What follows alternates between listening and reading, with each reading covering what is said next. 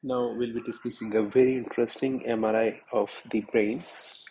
You can simply pause the video. You can try to find out what the problem or what we can see in this MRI of the brain. So when we see this is a T1 weighted image.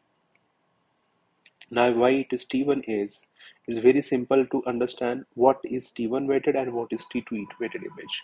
We know that brain, parenchyma, neuronal bodies, they are all placed in outside portion of the brain, whereas the fibers or the neuronal wiring or all the fibers which or the tracts which originate from the neuronal bodies, they go to the center and they form all white matter. Now this is called white matter. There is reason behind it is because these are highly myelinated, and myelin is highly rich in uh, fat. That is the reason why it appears much fat on the uh, this imaging. Now what we can see in this is very clear. This is all white matter because this is appearing white, and these are all gray matter where the neuronal bodies are there. So white is appearing white in the center and gray is appearing gray. That is the reason why this is a T1 weighted image. So it is very simple to understand what is T1 and what is T2. If in T1 weighted image, the white matters appears white and gray matter appears gray, and that is exactly reverse in T2. So here in the white matter is appearing more of gray, and the peripheral gray matter is appearing white. So this is T2 weighted image.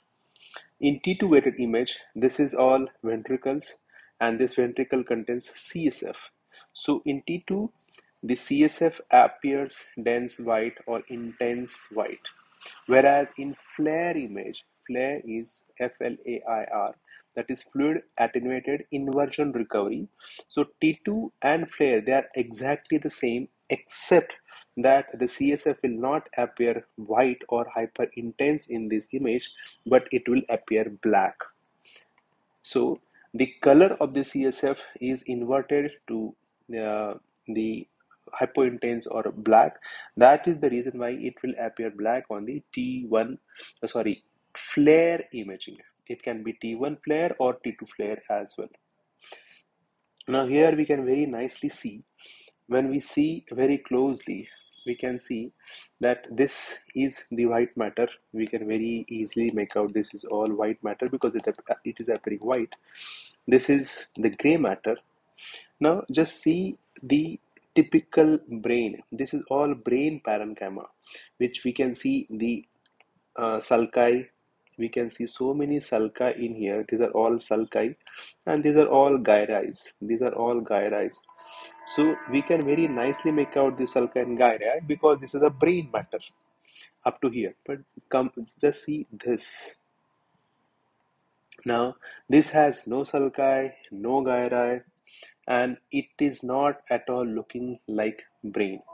So compare this portion with this portion. This is typical brain, but this is not. So this is not a portion of brain. It is around the brain, but it is not brain. So it is something different. So this is a mass. This is a lesion, space occupying lesion is there. This is all space occupying lesion which is there in the frontal left frontal lobe. This is left and this is right. So there is a tumor, there is a mass which is actually present in this area. This is all brain tumor, a large brain swell which is present in left tumor. Now it is appearing hypointense or iso-intense. Iso means it is as intense as the normal brain. So it is appearing hypointense like brain. But as soon as we give a contrast, any malignancy, if we have a malignant lesion, malignancy will take so much of blood flow because they have to increase in the size. So malignant tumors, they have significantly increased the blood flow. That is how There is more and more blood flow, so they take more of a contrast and they enhance on con- on giving contrast. So as soon as we give the contrast to these patients, they enhance and they become so much white, which we can will definitely see. But in this image, we know that this is a T2 image. This is a T2 image. In T2 image, this increased signal significantly suggests that this is a vasogenic edema. This is a edema basically, and this appears dense white or hyper intense or whitish on the MRI brain. So on T2 or on flare imaging also, this all dense white or hyper intense white or whitish thing is edema, and that is very typical around the tumor. So here is the mass, here is the mass, and around that there is hyper intensity, which suggests that this is all edema. This is very, very typical. So we can see a very nice SOL, large space occupying lesion in left frontal lobe that is having a significant edema, which is very much evident. Now we can very nicely make out that this tumor is not only sitting, but it is actually shifting the brain to the opposite side. So see, this is the midline. So this midline is supposed to go like this, but this tumor, we can see it is crossing the midline and it is shifting the brain towards the right. So this large brain tumor, which is iso-intense on T1 and T2, is having significant mass effect, is having significant vasogenic edema, is having edema, and it is causing midline shift. These things are very, very well visible. Now, if you can see, the tumor is very well noticeable here, but the tumor we cannot differentiate from the other brain parenchyma. It means that this tumor must be invaded deeply into the brain matter.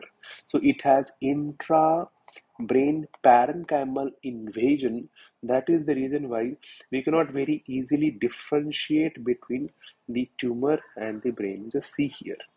As we can see, this brain, this is sulci, this is sulci, this is sulci, this is sulci, and these things are pretty separated. But here, this almost from here to here looks like a single piece. So this brain is significantly invaded into the brain parenchyma. So this is a large left frontal uh, brain tumor, which looks malignant because it is showing significant tissue edema. It is showing significant edema, midline shift, and it is showing brain invasion, which is very, very highly likely because of the brain tumor. Now, this is the cortical cyst, which are present and which are part of brain, and over which the tumor is there. Now, I just want to show you one more thing. This is the same patient's MRI brain. Here, what we can see is when we saw, this is a contrast imaging. In this image, we have given contrast because the contrast is dense white, is much, much white. This is the sagittal vein where we can see the contrast. This contrast goes into arteries as well as veins, and wherever there is significantly increased blood flow, there this contrast will accumulate significantly. Now, why will this contrast accumulate? Because wherever there is increased blood flow, so increased blood flow will be seen in few things like in malignancies, in inflammation, like in autoimmune disorders, in vasculitis, and in infections. So in these things, there will be increased blood flow to that particular area. So automatically there will be large accumulation of the contrast. Now see, this is so much hyper intense. Compare this whiteness with this whiteness. This is so much white, so much hyper intense because there is huge uptake of the contrast in this area. Means this is a highly malignant tumor with high blood flow to this tumor. So you can see as here also it is very difficult to differentiate between this tumor and the brain parenchyma. There is no very clear-cut lines between the tumor and the brain. So this tumor or this malignancy looks invading deeply into the brain parenchyma with significant mass effect, with midline shift, with vasogenic edema. So this tumor, this brain malignancy, is highly suggestive of malignant uh, meningioma, and or is very commonly can be hemangiopericytoma.